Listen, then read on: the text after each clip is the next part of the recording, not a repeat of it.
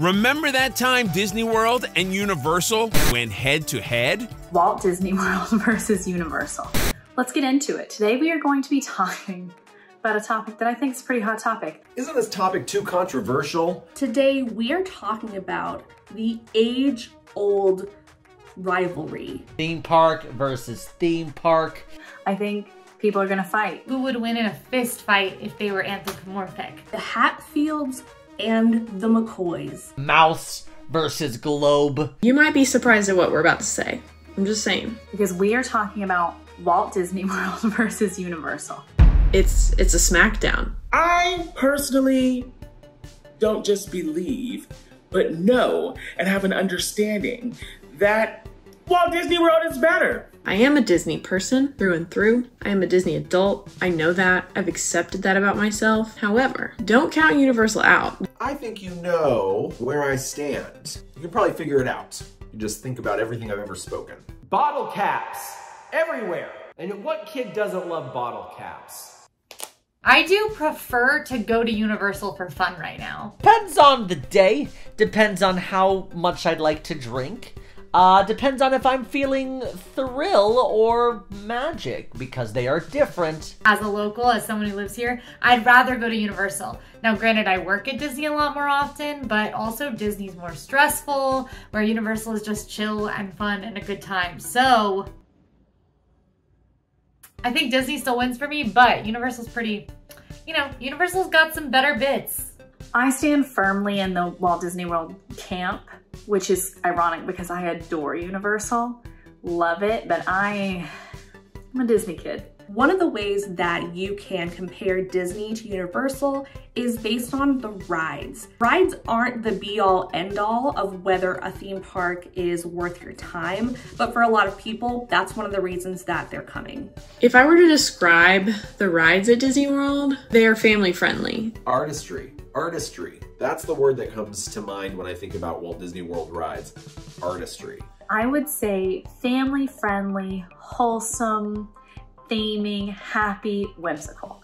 The rides of Disney World are incredibly varied. Like, there are a lot of different kinds of rides. There's dark rides and roller coasters and boat rides and simulator rides and little movies. That's not a ride, but there's shows that are rides, like Carousel of Progress. My favorite ride in Disney World, that's such a hard question. The nostalgia in me wants to say Living Wonderland, but I gotta be honest with you, I adore Guardians of the Galaxy Cosmic Rewind. It's just such a fantastic ride. I really love Cosmic Rewind right now. I literally get on that ride and just like cackle and enjoy myself, and I love it. My favorite ride in Disney World is Guardians of the Galaxy Cosmic Rewind. It's my favorite ride in the world. Right now, my favorite ride at Disney is Guardians of the Galaxy Cosmic Rewind, because it is new, it's fun, it's a super smooth coaster. My favorite ride in Disney World is actually Carousel of Progress. I think that most people go on Carousel of Progress to get out of the heat and have a rest where they can just sit and be inside and enjoy some air conditioning, maybe nod off a little bit. Listen, I'm not judging you, I understand. But Carousel of Progress is just near and dear to my heart. It is the ride that I have to go on every single time that I go to Disney World. If I had to describe the rides at Universal, I would say bigger, faster, bolder, adult. Screens, 3D, and motion sickness. That's all you're gonna get at Universal, baby. The best thing you're gonna get there is a seat that violently thrashes you around while you do your best to look at visuals that appear to have been made on a computer that was made in 2008. But Universal's got coasters. And I don't mean like Disney coasters. I mean coasters. Universal's got like, this roller coaster will make your eyelashes go like backwards. Universal has some big kid rides. Like, if that's how I'm describing it, Disney is more family friendly. Universal has a couple of those, but like they're catering towards the big kids. They got big kid rides over there. In Universal, my favorite ride is Harry Potter and the Forbidden Journey. I went on that ride back in 2012, so not too long after it had first premiered. That was my first time going on a ride at a theme park that was that immersive. The Hagrid's is definitely my favorite. That coaster is so fun. I mean, I'm giddy on that ride. Like, I feel myself just like laughing and gasping and just being very excited to go on it every single time. Hagrid's Magical Creatures Motorbike Adventure has so many surprises and story elements, and there's just so much going on, and it's just fun. Velocicoaster is way more thrilling than Hagrid's, but every time I go to Universal, I'll ride Velocicoaster and then I ride Hagrid's, and then I get off of Hagrid's and I'm like, oh my gosh, that was so much better than Velocicoaster. So Disney wins. They have that good mix of all the different kinds of rides that different people like. Universal has better thrill rides. Disney World has better storytelling rides. Disney World absolutely has the better rides. I hope no one on our team tries to say that Universal has better rides, because if they do, I am going to need to have words with them. it depends on who you're asking, and it depends on what kind of ride you're looking for. Have you seen the shaman in Pandora? I'm gonna call them on the phone and say, are you okay? Because things don't seem right about you lately. You're asking us a question I genuinely don't think is answerable, because I feel like these are two different categories, two different, like, just even, it's like comparing apples and oranges, what you're asking me to do right now. Ooh, theming. So another integral part of any theme park is the theming. It's in the name. Disney theming is just boss. It's over the top. Theming at Walt Disney World is on a whole different level. Theming is the one thing that I do believe Disney does best out of anybody in the entire world. Everything is themed within an inch of its life. Crisp, clear, clean. You never have to worry about anything in Walt Disney World. For everything from the cement in the floor to the walls, they make sure that you see what they want you to see. Their whole thing is theming. Their whole thing is storytelling. The theming's amazing. Except for Tomorrowland. Tomorrowland's rough and needs help. Depending on where you are, theming can be really, really great, or theming can be, we tried. Just fully immersive and fully cared for and fully passionate is Walt Disney World's theming. The best themed part of Disney World? Hands down, the best themed part of Disney World is Pandora. It just is. Pandora is so beautiful. It is exquisite. It is themed so perfectly. The Imagineers took their time to get it right. I think Adventureland and Frontierland are pretty impeccable. I think that there are amazing things about World Showcase and Epcot. I think that Main Street USA has better theming than other areas, even places like Pandora or Galaxy's Edge that people might think would be the best theming. But it's easy to theme an area after a franchise or movie that already exists, because you can kind of just take what's going on there. Main Street USA is an idea, it's a concept, it's something that has been in our cultural lexicon for most of the United States modern era. And I think that it really, they were able to capture that feeling. Star Wars Galaxy's Edge in Hollywood Studios. Super immersive theming, very, very detailed. Everything was very thought out, except for the transition between Star Wars Galaxy's Edge and Toy Story Land. Like, I'll say it. What is that, Disney? The theming at Universal. Universal has gotten better. Like sections of Universal theming, I would describe as immaculate, as beautiful, as detailed. And then like the rest of Universal, I would say half-given effort. It's kind of there. We have to remember, Disney has been around for 100 years. Happy anniversary, Disney. 100 years. Universal Studios, not so much. Universal is less about theming. Like, for instance, if you're standing in Seuss Landing, you can see the Lost Continent. It feels like you're in like a theme park, not in one dedicated place. The best theme part of Walt Disney World is all the Harry Potter stuff. I mean, we've just got to be honest. Diagon Alley is absolutely stunning. It's gorgeous. It is beautiful. It is perfect. I would say aspects of it are definitely better than anything that you'll find in a Disney theme park, but they're so inconsistent. Like walking into Diagon Alley for the very first time ever.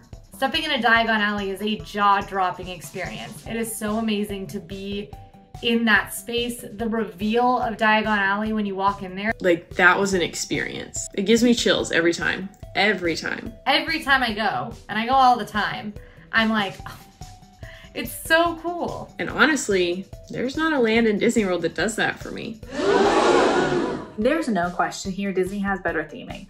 It is not something that you can put up to debate. The Wizarding World of Harry Potter is amazing. It cannot hold a candle to 4 different immaculately themed theme parks. There is no Ooh, again, hard question. debating this topic. When it comes to theming, Walt Disney World, baby, you won. You are Miss United States of America.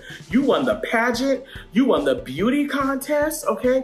You won the presidency. maybe Epic Universe, if they are able to create the whole park with the level of artistry that, you know, they use to create the Harry Potter lands. We're talking overall, like Disney World versus Universal. Disney World's got Universal beat on theming. Like, that's not even really a conversation. So Disney wins. Disney wins 100% in the theming department. But Diagon Alley might be a better themed land than any land in Disney World. So it's like, they've got the best themed land, Disney's got better theming overall. Everything has a reason, everything has a purpose, and Disney does theming best, hands down. Food. Food is important. Half the time we're going to theme parks, it's not just for the rides. We're going to eat. And we love food. We love food over here. We want that Instagrammable, delicious, quirky food that you can only find at theme parks. We love Disney food. Which is gonna get a little dicey because they both have pretty darn good options. We also love people who blog about Disney food. What I love about the food choices at Disney World is that there's something for everybody. The food at Disney is varied, and it's not just varied in the different types of cuisines, but it's also varied in the styles of service that they have. We love to talk about the best and the worst, and even the worst restaurants, like Tony's Town Square. I would rather eat at Tony's Town Square any day of the week before some of the restaurants that are considered the best of Universal. Magic Kingdom's food, not great. I'm not a big fan of Magic Kingdom food. I don't like that the best thing I can eat there is corn dog nuggets and loaded tater tots. I think most of the stalls and like food service kiosks still don't have great options. There's not a lot of variety. I cannot tell you what my favorite food is at Disney World. I love Boma. I love Sanaa. I love the Boathouse. But then Epcot, you have an international variety of food, just a lot to pick from. And then the festivals that are amazing small plates that you can get for like $5 each and try a bunch of different stuff. And then Animal Kingdom has like really unique food. I mean, the food in Pandora is like so delicious. I love Satuli Canteen. That is physically impossible for my soul to tell you my favorite food at Disney World. Probably a Ronto wrap. I love a Ronto wrap. Even better is the morning Ronto wrap. They're so good. I love Ohana and their delicious Hawaiian food and the noodles, y'all. The noodles, the noodles. That's not, I can't go through all of that. No. The noodles. I have a lot of favorites in Disney World. One of my top favorites is the grilled vegetable skewer that's at Primo Piatto at the Riviera Resort. But I also love Disney popcorn. Like, that's my go-to snack of choice. I bring my popcorn bucket. There were many times, multiple times on my Disney College program where I would eat popcorn for dinner because I would bring my popcorn bucket and I would refill it for $2 and popcorn was my dinner. And I did that multiple times and I loved it. And I think you should too. The food at Universal, I almost would describe like if a 20-year-old decided the menu, cheesy, greasy, nacho-y, you know, kind of heavy food, and I love it. They've got jacket potatoes. Those are so good at the jacket potato stand. I love the English fare at Leaky Cauldron and Three Broomsticks. Florian Fortescue's ice cream is my favorite ice cream that I've ever had anywhere in the entire world, in Harry Potter world. There's nothing that calls out to me at Universal, whereas, you know, Galaxy's Edge, Hollywood Studios, I'm getting that Ronto wrap. Love a Ronto wrap. The food in Universal is, they tried. There aren't a lot of places at Universal that have that elevated quality. They do have like some variety. Like they have Mythos restaurant that has some Mediterranean food and Asian food. They have another restaurant that had a little bit of Greek food, but there are a lot of chains at Universal. There's Hard Rock Cafe, Margaritaville, Cowfish. Some of my favorite things to eat at Universal, if I gotta pick something, I would say their butterbeer is exquisite. It's there when you get hungry, but there's nothing that I'm like, oh my gosh, you must eat this. Nothing to write home about there. Obviously Disney has the better food. I don't know why we have to keep going over this. Disney is gonna win every single time. Of course Disney World has better food. They have so much more food to offer, and it's better. And it's a whole culture around food in Disney World. That doesn't happen at Universal. So, of course Disney, I mean, if anyone votes Universal on this, it'll be Quincy, and I'll be surprised. I think their baselines were probably about the same. Like, food wasn't a big thing for theme parks 20 years ago, and now it is. So I think they both have made improvements, but Disney's made more improvements. Ooh, what kind of boom was that? It was like a boom! Last category, entertainment. Ooh, one of my favorite parts about Disney. Entertainment at Disney World is like no other. There's Broadway caliber performance happening every single day of the week, included in your ticket price at Walt Disney World, especially in Animal Kingdom. They put their whole heart and soul into what they do, every single performance. The Festival of the Lion King show at Animal Kingdom, I've seen The Lion King on Broadway, and I think it can hold its own.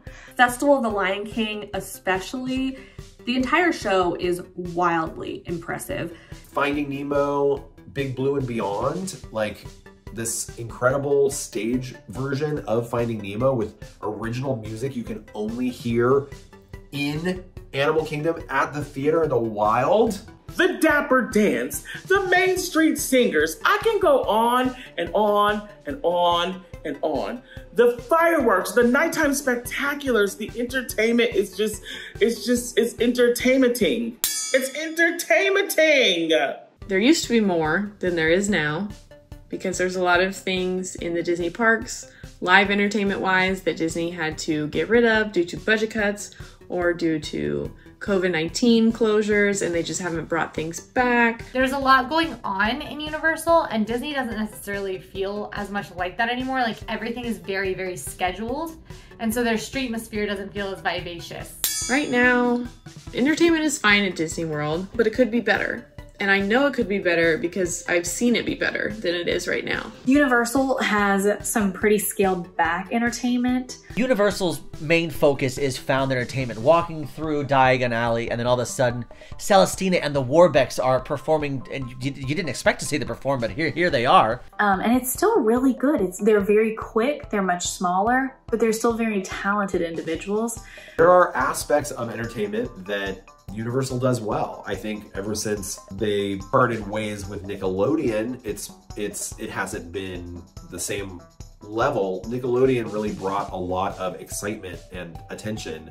At Christmas, you've got the Whoville people that come out that are kind of improv actors. You've got the Grinch. For me personally, my favorite show in Universal has to be Celestina Warbeck and her Banshees. So funny because I think of Banshees and Pandora. I think the best entertainment is the Frog Choir. And that is almost 100% because when you were growing up watching Harry Potter, like, who didn't want to be in that Frog Choir? I will say, however, the Jason Bourne stunt show, amazing. That is very, very good. That is the best entertainment in Universal, hands down. This one's not really a true stunt show. Like, you have to see the Bourne show. It's like one of the most must-do things at Universal. It is so wild. I love that show. I will watch that show every single time I go to Universal. Does Disney or Universal have the better entertainment? What you think I'm gonna say? Universal? No, baby. No, baby. I'm literally not going to get into this with you. Disney has the better entertainment. It's a different level. It's a different passion. It's a different dedication to the entertainment. And it has nothing to do with the people who develop the shows at Universal. They do a beautiful job and they're really wonderful and really well-rounded for 10-minute shows. But I just think that Disney cares a little bit more about the live entertainment aspect of things, and that's why they're better. It's just the production quality is higher. Overall, I'm a Disney girl for life. You can't change that for me. It doesn't matter how many times I love going to Universal, and I love going to Universal. It is one of my favorite places to go. But Disney is Disney, and you can't mess with that for me. Who's the leader of the club that's made for you and me? So overall, I picked Disney World to win 3 out of the 4 categories in this ranking. So for me, Disney World is going to be better overall. Disney World has better food, they have better entertainment, they have better theming. Disney World has very good rides, some of my favorite rides ever, but Universal is also very good at rides. So depending on what kind of stuff you like at the theme park, Universal could be better for you. It's Disney. Disney is better. Hello? There's just so much going on there, and I think what it comes down to is that there is just so much thought and planning and design and just effort and labor and love that goes into Disney World. When it comes down to it, Walt Disney World, you got them beat. You got them beat. Why do we have to pick? You don't have to pick one. We just spent this whole episode picking one that was better. You don't have to do that. You can enjoy both. I understand they're in competition, but that's not our business. We can love both Universal and Disney. That sounds like fun to me. I hope that sounds like fun to you. And I can't wait to go to Universal this weekend and eat Florian Fortescue's, and I can't wait to go to Disney World this weekend and ride Pirates of the Caribbean. I don't want a lion coming over to my house, but knocking on my door saying, "Excuse me, but would you be able to spare a saucer of milk?" And I'd be like, "Ooh, actually, if you talk like that, sir, you're such a gentleman. You sound royal. Come in here. I've got lots of saucers of," I hope you, I hope you don't mind. I've got right now in my fridge almond and oat milk. Will one of those do? And then he'll be like, "Ooh, bleh, no." Now go watch our episode about Epcot Festival of the Arts.